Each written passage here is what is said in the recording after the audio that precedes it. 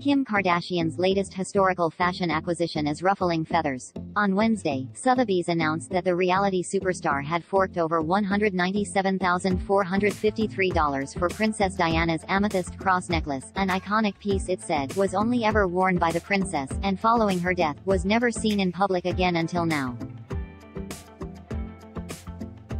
And predictably, the news didn't go over well on social media, where users seemingly still haven't forgiven Kardashian for borrowing Marilyn Monroe's dress for the 2022 Met Gala. "She's really trying to traumatize the ghosts of iconic women," tweeted Def Noodles, while another wrote, "Thinking about Kim K's dedication to latching onto the already existing fashion legacies of dead people." Added actress and comedian Vivica A. Witsit, "Lord, she really thinks purchasing St is going to make her adjacent to her thirst is real, y'all. Her thirst is real." Royal fans took Kardashian's purchase even more personally. Diana has been exploited enough, and for Kimberly to go out of her way to purchase something that should be in a museum is quite sickening, and not in a good way. One fired-up Twitter user wrote, "This necklace should have gone to one of Diana's granddaughters," another opined.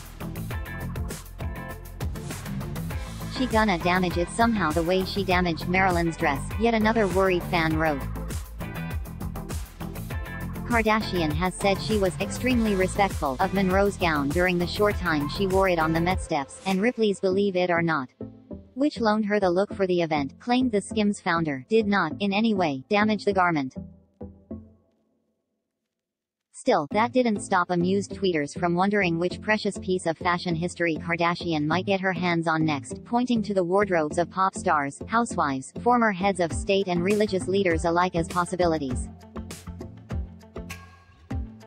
"Let the memes begin. Kim Kardashian has purchased the robe Jesus died in," one quipped.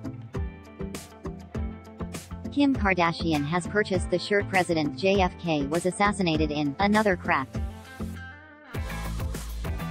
Among the significant items already residing in Kardashian's closet, she forked over $379,500 for Jackie Kennedy's Cartier watch in 2017, paid $25,000 for Janet Jackson's If music video look in 2021, and parted with $65,625 to scoop up one of Michael Jackson's jackets in 2019, the latter of which she then gifted to daughter North.